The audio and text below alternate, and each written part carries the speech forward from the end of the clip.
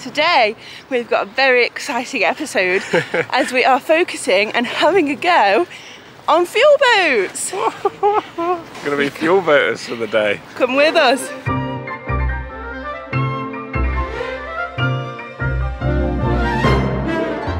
A lot of people ask, how do you keep warm in the winter on a boat? Well, like most boaters, we rely heavily on a special type of narrowboat trader called a fuel boat. These amazing boats are often old traditional working boats and are as beautiful as they are useful. Historically, the canals were used to transport all kinds of cargo all around the UK, and some of these old boats have been restored and repurposed to continue their working lives, delivering domestic fuel like coal, logs, diesel and gas to us liveaboard boaters. Each section of canal has its own fuel boat, and its crew are often well known and loved in the local community.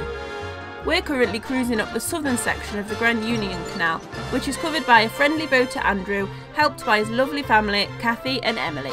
And we've got a cool opportunity to get stuck in and join them for the day. So today we're in Berkhamsted on the Grand Union main line, and the fuel boat that covers this area is Jules Fuels. We've used them a few times while we've been on the GU. They're wonderful and they watch our videos. So they've invited us to have a little go at being a fuel boater for the morning. Are you nervous? A little bit. They're really big boats and they don't drive like ours does. And we've got to pull up on other people's boats. You ready, Amy? You got your strong arms out. No! Morning! Are you ready? Tadworth is very excited. Oh. She's been tarting herself up. She looks very shiny. Yeah. So this is Tadworth. She was built in 1937. She was built by Yarwoods in Northwich, and she was built for the Grand Union Canal Carrying Company. So she worked up and down this section of canal for all her life, and she carried on working right up until the early 70s.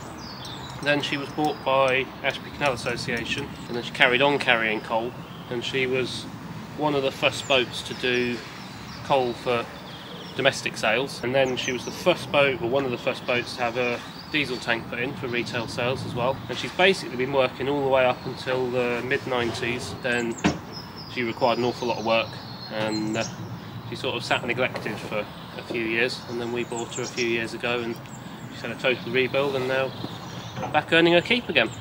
Amazing! She looks great. How long? 72 foot, or 71 foot 6. So when she's, at the moment she's probably drawing about 3 foot-ish. When the counter's flat on it's about 2 foot 10, and then when we're fully loaded it's about 3 foot 6. Wow. But that's scraping the bottom in every bridge. Oh. Very little's changed really. This is the traditional cabin where they all would sleep. There's a few little concessions to modern living, but it's mostly as was.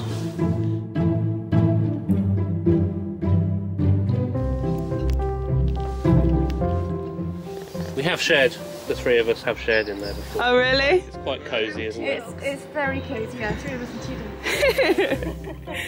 dogs. Tight squeeze. He's broken a few. That's why there's a mysterious plate missing just there. There's No a one hole. would know that.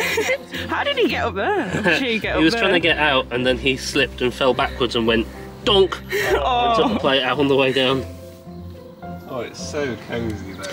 But that crossbed, that folds up so you can get a bit more room. Yeah. And then that panel behind you, there's a cutout which drops in where your leg is, so you can sort of sleep diagonally if there's 3 of you. And then that's how to get the 3 of you and a dog. yeah. Emily's gonna fire it up. What's that? It's to check for water. I don't quite get it.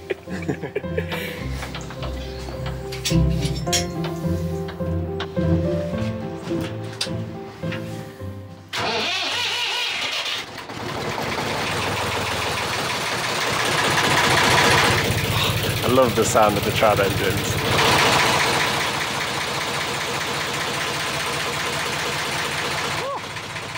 First time.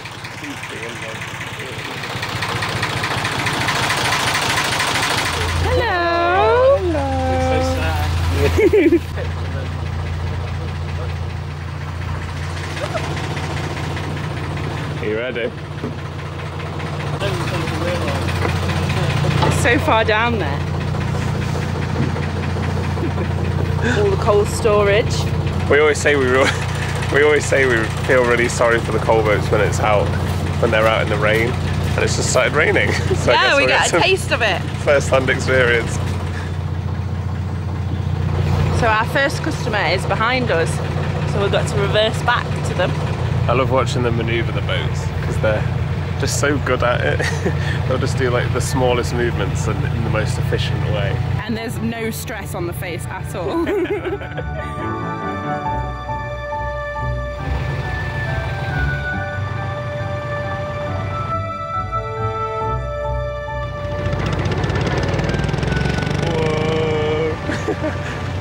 We're off.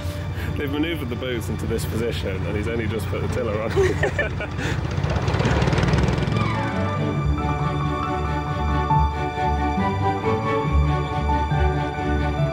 So generally they all work on a text system where if you're in the area you get on their like texting mailing list and they'll give you the route, what dates, and you'll just text them and say, I need 10 bags please. But you can also just kind of catch them on the fly, some of them, and that's what this boat did. So we're delivering some now. So cool seeing it from this perspective. They're so good at driving them and balancing. Nicely done. You go sail. Oh, Wes is doing his first customer. Sail? Yep. Yeah. Yeah? Yep. Add to Add to cart. cart. And then press pay. Hey. And it's card machine. Card machine. Ooh. Nice. Go on then. This is exciting.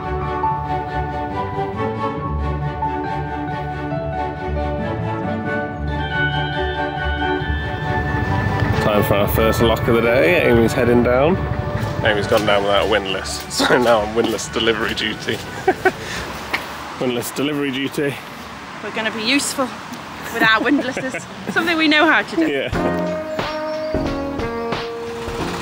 Look how big it is in the lock. We've normally got loads of room spare. Huge.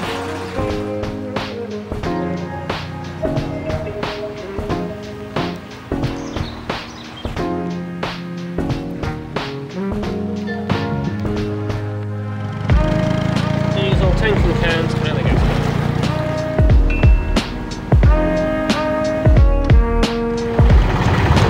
Don't want to add any pressure. Emily's setting us off.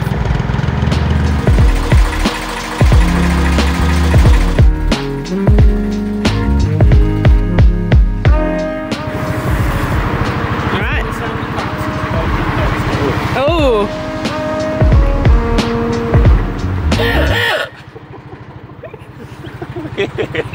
Something really nice about just having that open top boat, being able to see like the gunnels and just having stuff and just going out and delivering it. It's so charming.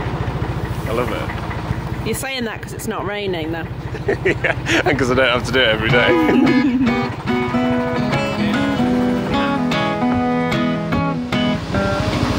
Here we go, Wes.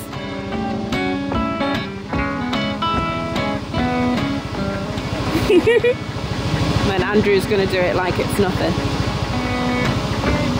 He's got the hard way.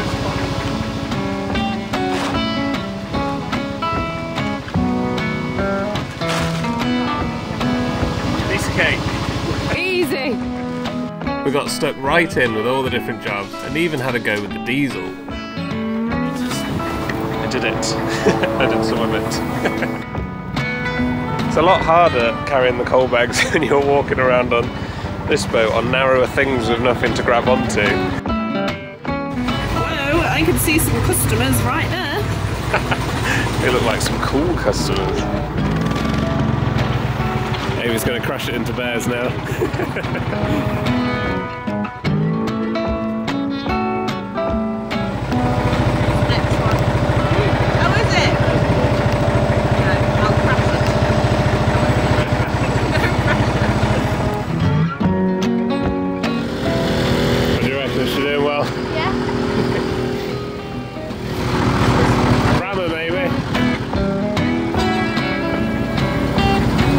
Stops bears.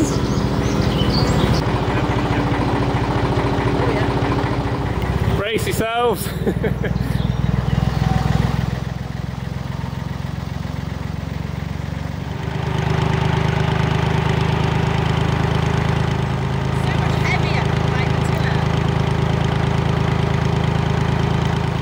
Forgot to put the fenders down.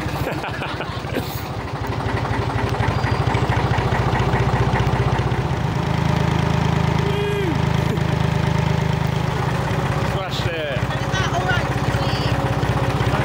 Yeah, that's fine. Nicely. Wes is delivering to Bears. Lifting these coal bags was absolutely exhausting. He had to bend right down to the bottom of the deep boat, grab the 25 kilos of coal and then lug it right up onto the gunnels. Andrew makes it look so easy. That fine was up. Counting. Got a dodgy customer. That's fine. Is that good?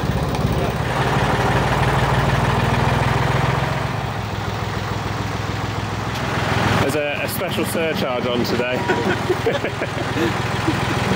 You paying today? Oh look, the fuel boat's here. Hello, I'm a coal boat. How much would you like? Hello, fuel boat guy. 5 bags of coal, please, and to the top. Are you sure you want that much? It's actually quite hard work. Yes, please. So, get all the way so it stops. You just push it up till it clicks. Yeah. 5 bags, please. Shall I do it now? Get to work. It's from the front compartment, okay? Yeah, it's fine. Yeah? Thank you, fuel boat guy. That's no problem at all.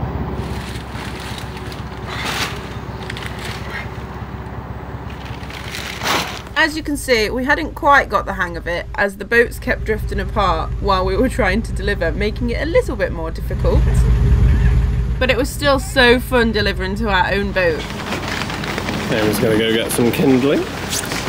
Tim? Yeah, I think so. That would be enough, wouldn't it?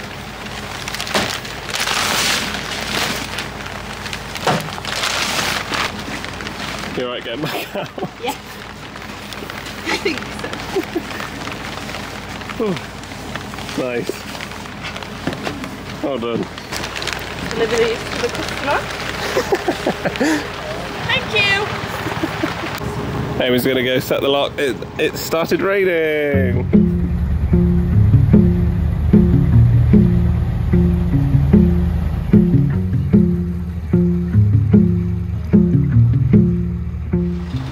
Wes just drove it into the lock perfectly. Next time he does it and I'm filming, not going to do it as well, I bet. As a fuel boater, what's your favourite type of coal?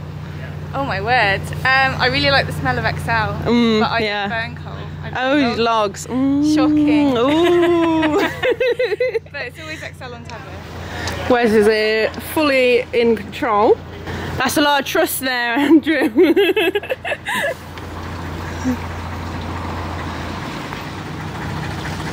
Well done. In charge of that whole thing. Do I just keep going dead slow? Yeah, I'll just hop on in the ridge. Yeah. Keep going.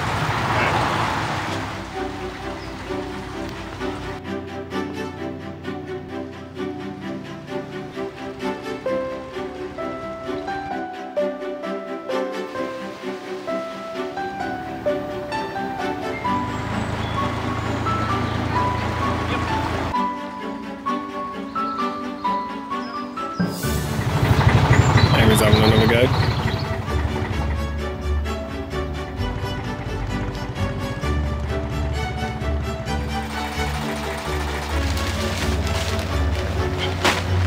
Just go up onto the plank there, wherever's easiest. Go on, Amy. Yes.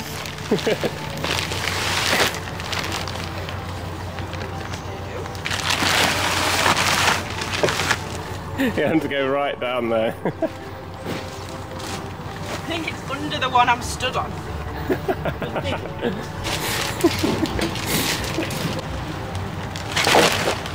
Nice. Next customer.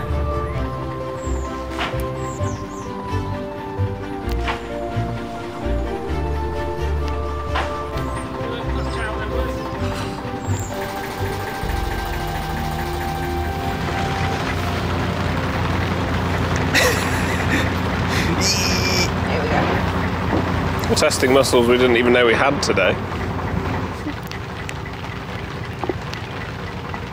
Do you like it down there, Wes? It's quite nice.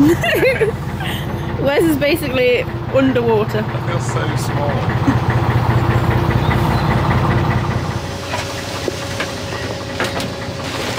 Rain or shine, the customers needed coal to keep warm, so the deliveries continued. You got it.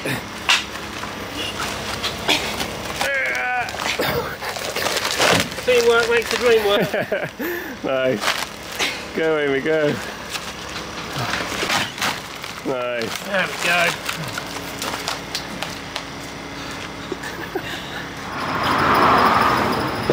Most vital stop of the day. Had to be done.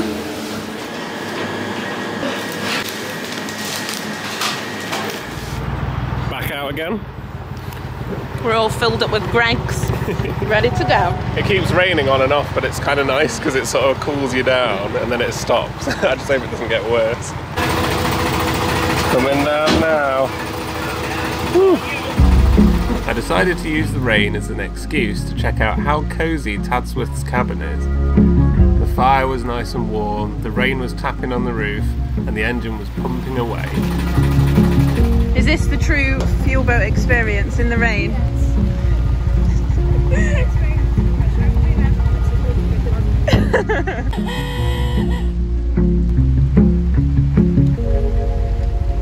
Getting the true experience now with the rain.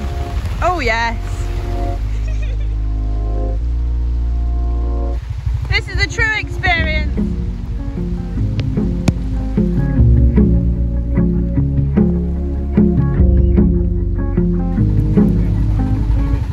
The first gas bottle of the day. Towards the end of the day, we were getting really into the swing of it and feeling so much more confident.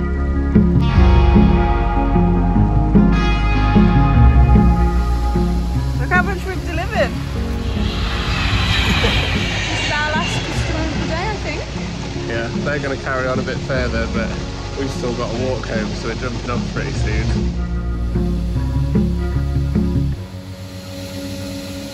You go. All the way. Yeah? And then Yeah. back. Yeah, let's go.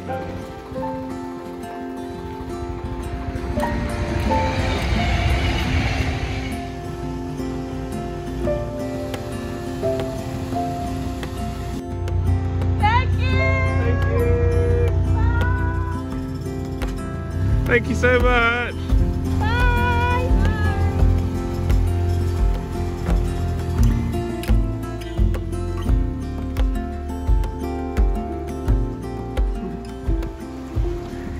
What a cool experience. That was so good.